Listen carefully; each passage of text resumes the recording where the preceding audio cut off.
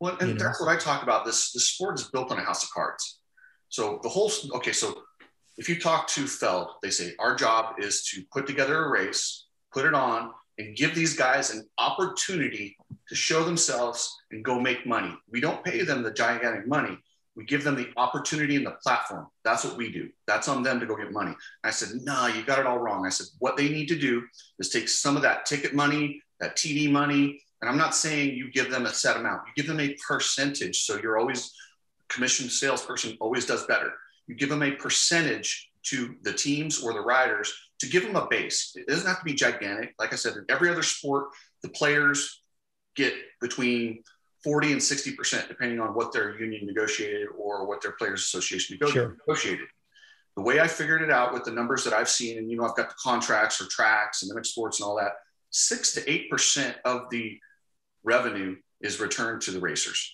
And that's a generous number. It's very generous. That's embarrassing. Could you imagine if football played 6% of their money back to the players? Players would be making like 25, 30 grand a year to play football. Nobody would do that. And that's essentially what we're asking these guys to do. So if we could change that model, we'd have a base. Now these teams, if they do lose a rock star, they know there's still some revenue coming in.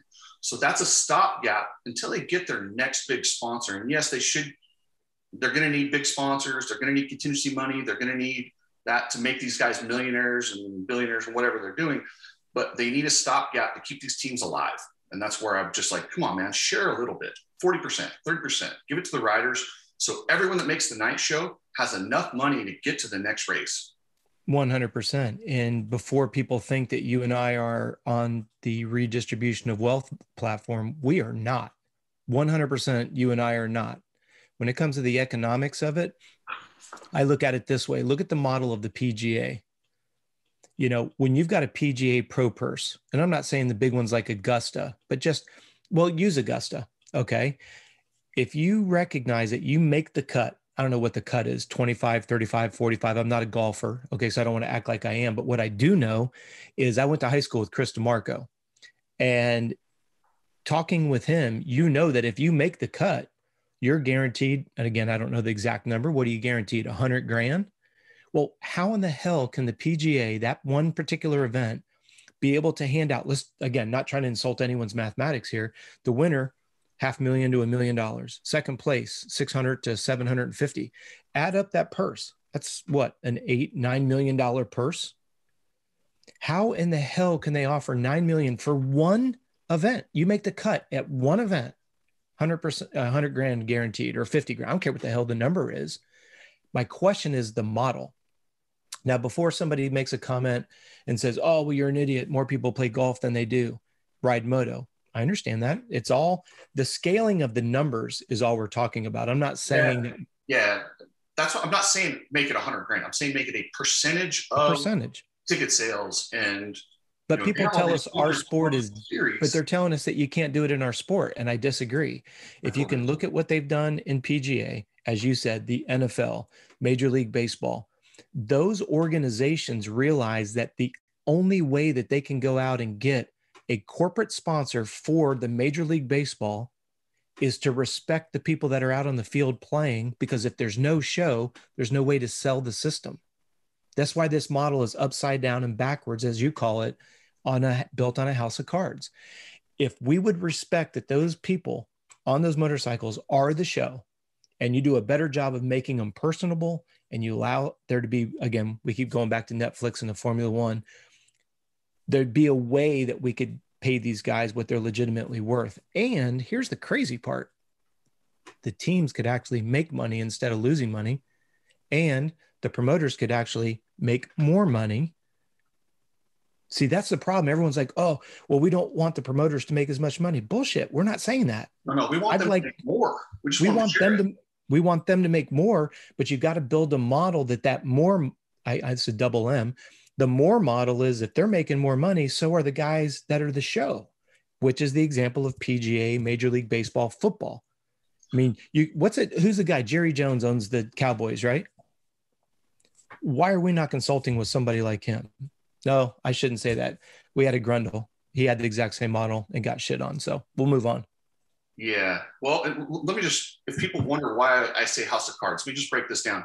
Yeah. Racing is a budget. Like, okay, so Team Honda, where does that budget come from? It comes from bike sales, which is a direct relation to promotional accounts. So when their promotional budget goes, that's the racing budget.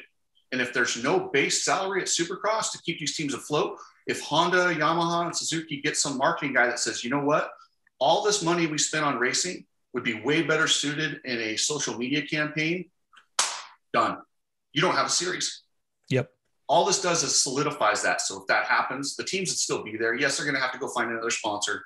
And yes, they're going to struggle, but you're going to have a JGR who can survive until they get that next sponsor. They're not dependent on that sponsor. So, and then that's enough of that. We're beating a dead horse on that one. But I'm with you, brother. Outdoors. I think it's finally time for AC to get his big bike title. And I know it hasn't been that long. It's his second season. And he almost got it last year. But it feels like forever with AC because he just has been on the cusp and so close and winning and crashing. And I think he's ready. What about you, Coach? What's your outdoor pick? Who you got winning this thing? I know you outdoor got pick, right? Outdoor pick for 450. And this sounds like such a bad answer. Does he stay off the ground? He wins. If he doesn't stay off the ground, he's going to get it to a veteran who is going to manage a series. Now, does that mean Webb and Osborne get in there just because they know how to manage a series? Then I have to contradict myself. AC knows how to manage a series. He just needs to manage his mistakes. But I do believe he's the guy to beat this summer. See, and I disagree with you on who's going to step in there. I think even if he goes down, I think Chase Sexton's going to be the guy. Totally agree. But the only thing that's hurt Sexton is his own bad mistakes as well. Both of those. I mean, I hate to say it because it's the cliche rookie comment, but yeah, those two guys eliminate the mistakes. There's no doubt Sexton's the guy. And if you watch Sexton in that last race go through those whoops, who did that look like on that bike? His mentor. What's that? It looked just like his mentor. It looked like James Stewart blitzing the whoops. Stewart? Yeah. Oh my God. Sexton was the fastest guy. Stewart was fast, but his technique wasn't as tight. No, but you can see him kind of spilling over into Sexton's attack on the track. Cause I always try to get my athletes to realize attack where everyone else is trepidatious. And that's always been Chad Reed's and that's always been James's MO. The gnarlier the whoops, the faster those guys were going to go. Yeah. And we saw that with Sexton. And, I guess the big question is can he carry it outside for the full round? This will be the year for both AC and Sexton to really, I think they're both hungry. I think they both want to be the next heir apparent, both, especially with the new Tomac change. AC definitely wants to be the heir apparent, the kingpin at green. Sexton wants to knock off Roxon, whether people won't like that comment or not. That's reality. So I think those two are very, very hungry. And I think they both have a mentor in their back pocket that's going to help them. You've got Nick Way helping AC see things differently. You got James helping Sexton see things a little bit differently. Hey, you got to win the war, not every battle. Now you look at the Villapoto approaches, it's about being it. I know it's a RC comment, but you win your championships by managing your bad days, and I think these two guys are definitely the ones to do it. I think they've shown that they figured out the grind of the season. And I think it's theirs to lose should they not get injured by their own mistakes. Totally agree. And I think Tomac will be there. He's going to do kind of what he just did in the Supercross series where he's Tomac. He can go not all the way and he's going to be in a podium position, ready to pounce if anyone makes a mistake. He'll take a win on certain days, but is he going to go all out and hang it out to that next level on the days when AC and Sexton are just having one of those moments? No, he's going to let them go. Yeah, I think it'll be interesting because on one hand, the guy I'm leaning on that's going to come into the kind of the mix is not going to be so much Tomac because I think we're going to see an ugly scenario like we always do because he knows he's switching teams. Can you imagine the tension that you could cut under that tent? I'm not saying they're going to sabotage his bike or whatever, but that's just a shitty environment to be in. It's happened. Mike Kudrowski, there's history. Yeah, it's coming. So I don't think Tomac will be as much of a shaker only because of the team dynamics. The person I think is going to be Osborne because he's fresh. He sat out the majority of Supercross. Now is his back 100%? If it is, and of the freshest of the three big guys, because if you look at last year's big contenders, Osborne's going to be the freshest coming in and he is the defending champion. And I think he'll be the guy that's going to want to make a statement amongst the three consistently. he worries me a little bit. Like 30, he's going to be 32 in September. 32 is not old. It really isn't. No. But when you're coming off a bulging disc and a lot of the abuse that he's probably given his body throughout the years, I don't know. I mean, that could be really bad. Like if he doesn't come back and do really well in the series, that might be the beginning of the end for Osborne. Or he comes out, maybe he, and we know guys have done this in the past, maybe he exaggerated that back to get the time off, to get ready for outdoors, and he's going to come out on fire. I have to think it's the prior. I don't think he's going to be on fire. I just don't. Last year was amazing. What he did, I don't want to take away from it, because winning in a pandemic was probably harder than a regular year, but it's different. This year you have all the contenders back.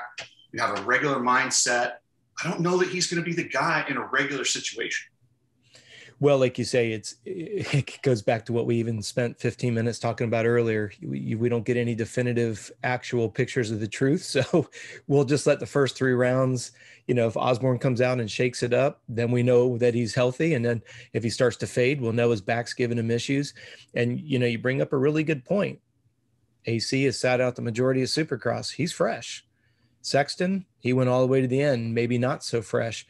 You look at that dynamic of Anderson shaking it up, Tomac throwing in a mix, Osborne in the mix. Obviously, we're talking AC and Sexton. We haven't even started to think about Anderson getting gnarly and throwing some things in there. And Christian Craig's going to be on a 450 outdoors. And he's, I don't know how healthy he'll be, but he's definitely going to be mentally fresh. And there's a lot of contracts on the line this year.